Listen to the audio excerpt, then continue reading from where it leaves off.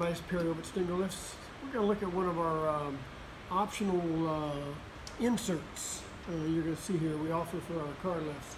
Whether it's a residential or a trailer lift, you can get this insert for any size lift we have.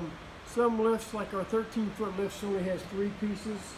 This happens to be a 14-foot lift that has 4 pieces. As you can see over here, the insert actually sits on top of the ramp. Now, it does not sit down on the lip, but yet it sits on top of the ramp. And they all just fit in real cleanly and real nice. Once they sit in, you'll have, at the very end ones, you'll have a mounting screw located here, and one over here. And that'll screw right down to the top of this crossbar here. One here, one here. So it ain't gonna go this way and it ain't gonna go that way. But as you can see, it's a 4-piece insert.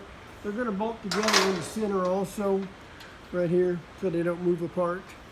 But anyway, you can get these in the steel material or aluminum material.